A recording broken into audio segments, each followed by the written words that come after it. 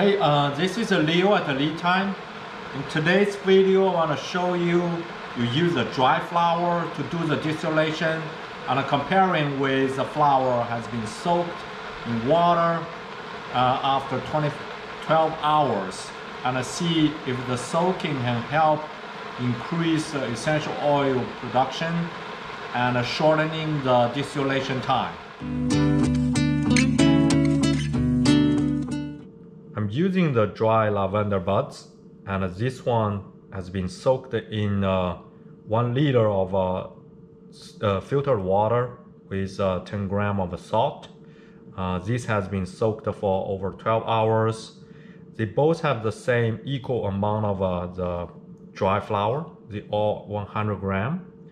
I'm going to use LT3000 to do the distillation one by one. My distillation time will be managed the same for each one. It will be about 40 minutes. I'm gonna start with the dry flower.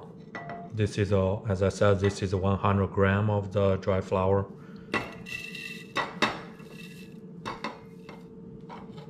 So actually the column can take more than 100 grams, but just for easy measure, I use 100 grams. I use the cover to put it on the top. This is good to help stop any very light particles to flow out of the column during the distillation. Always use the filtered water, at least to remove the chlorine, because some of the areas they may have very strong chlorine smell. That's not good for the distillation. This is a 2 liter pot. Always fill up to the edge. This is the max level. Twist the column onto the pot.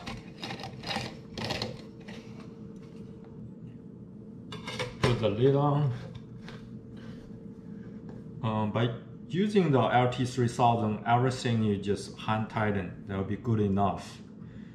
Now I gotta put the pipe.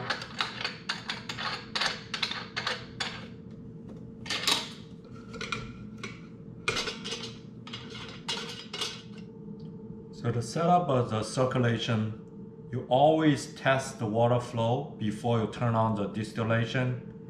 I plug in the water pump.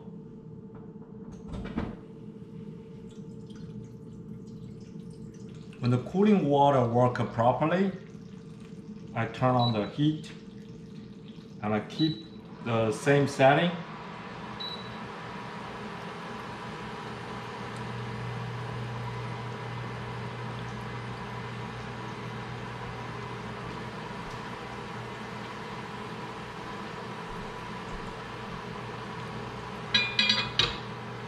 Also today I'm going to use oil and a hydrosol separator with lavender. You can expect to get oil, and this little device can help separate the oil and water based on their density. So oil will float on the top and the water, called a hydrosol, will stay at the bottom.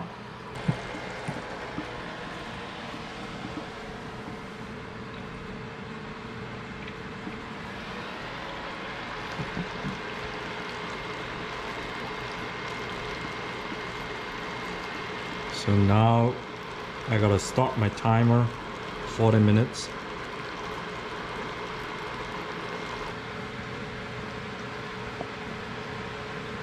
So here you can see the oil is floating on the top of the hydrosol. So now the first 20 minutes have passed. I'm going to take, I'm gonna switch this out. What I'm going to do is I gotta leave some samples, and the rest I'll put in the storage bottle.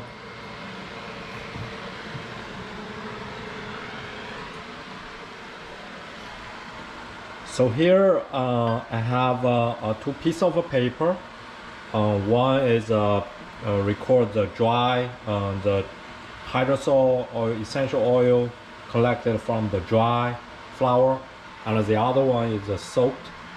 What I'm going to do is I gotta pour some of the hydrosol into this bottle.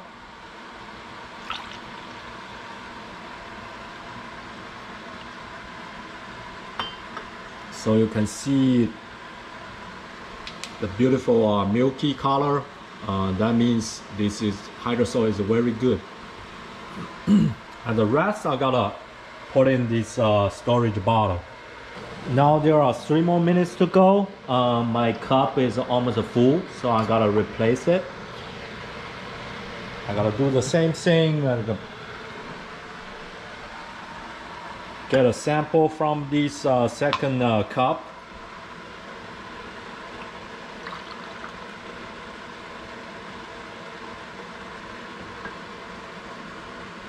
And I put it side by side so you can see the difference.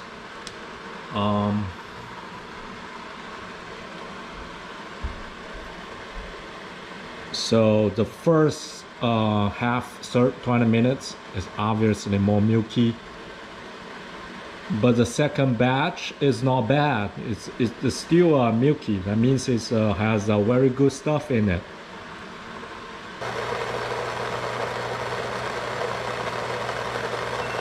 Okay, my alarm is on. I gotta turn off.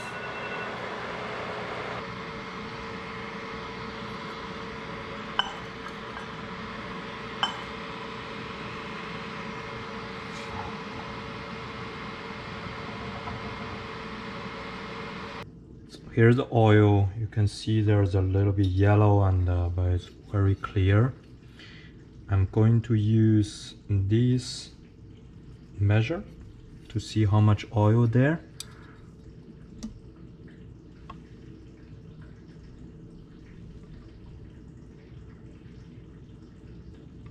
So the height is about 5 millimeters.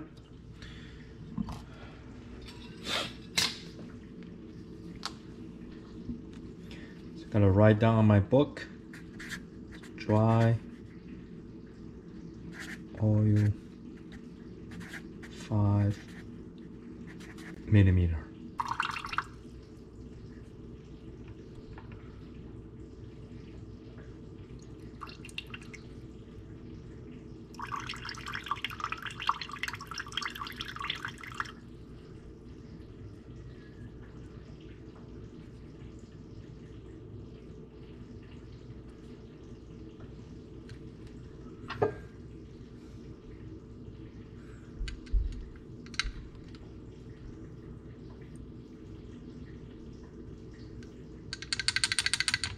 Still super hot.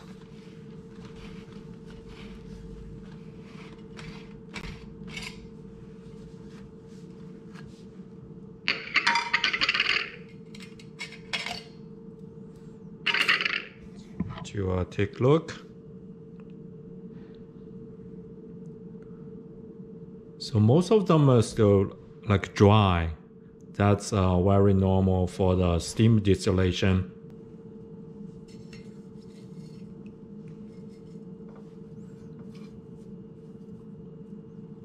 I gotta put the soaked lavender into this column.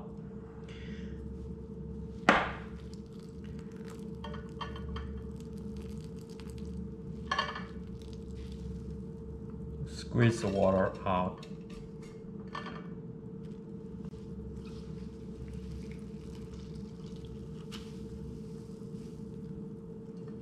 I want to show you how much flour already in the column. If you remember what it was with the dry flour, this one obviously has more volume because after soaking, the flour kind of opened up. Hopefully this is a good news for the distillation.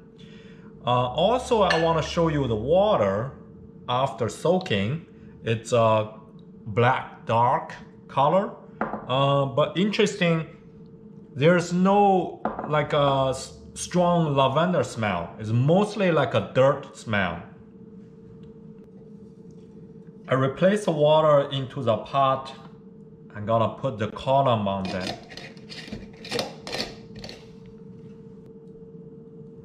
So I put the cover, so the lid. Okay. Now the distillate coming out, so I can turn on my 40 minutes timer. After the first 20 minutes, you can see that's how much oil I get. And I got a lot of hydrosol. Going to take a sample.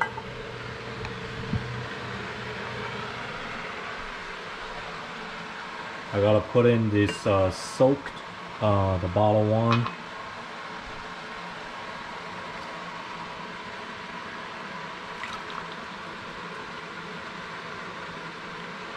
Okay. So now it's a milky, but not that milky. Let's compare with dry. So when I put my hands behind that, you can see the difference.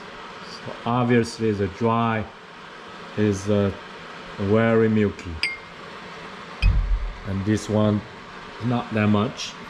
So that makes sense. You get a less oil and your hydrosol is not that milky. Okay, gotta continue another 20 minutes. Gotta come back to compare the whole thing.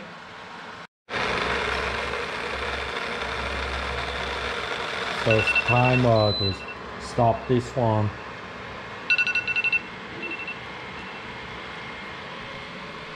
After the second 20 minutes, you can see how much oil. It looks like much less than the dry flour. So I gotta switch off this hydrosol.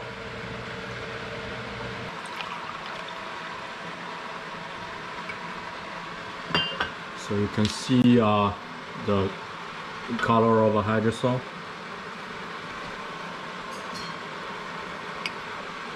It's interesting, these two are quite similar with each other. Oil got from the soaked lavender flower. I gotta measure how high the oil is. So the oil is like 3 millimeter. With the dry flour, it was 5 millimeter. It's less. Now you can see the difference. This is a dry flour and this is a soaked. See, the soak is obviously less than the dry flour. And also let's take a look at the hydrosol. I'm gonna line up.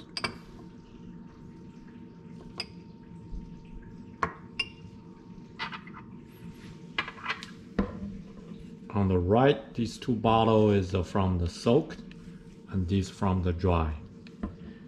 Also clear. Yeah, this is most milky. This is the second. And this is the least. These two kind of close to each other. I still say this one is more milky. Today I show you the comparison between using the dry flour and a batch of the flour after soaking for 12 hours. It's obviously dry flour give us more essential oil and a more milky hydrosol compared with the soaked the flour. Even after soaking, we do see the flour kind of opened up and take more volume than the dry flour. But it's interesting.